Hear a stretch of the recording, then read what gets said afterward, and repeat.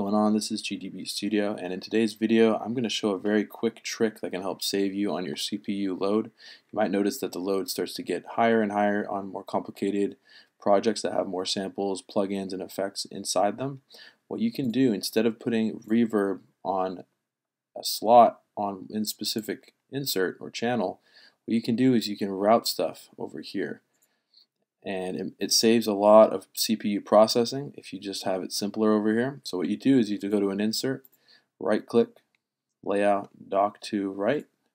Now you have another insert over here.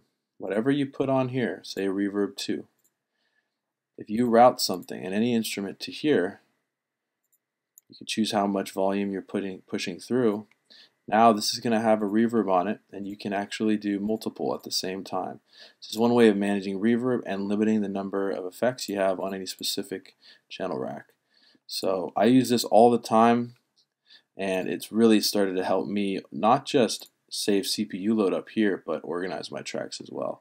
Instead of throwing it on here again, you dock something over here to the right, and then choose how much is being sent over.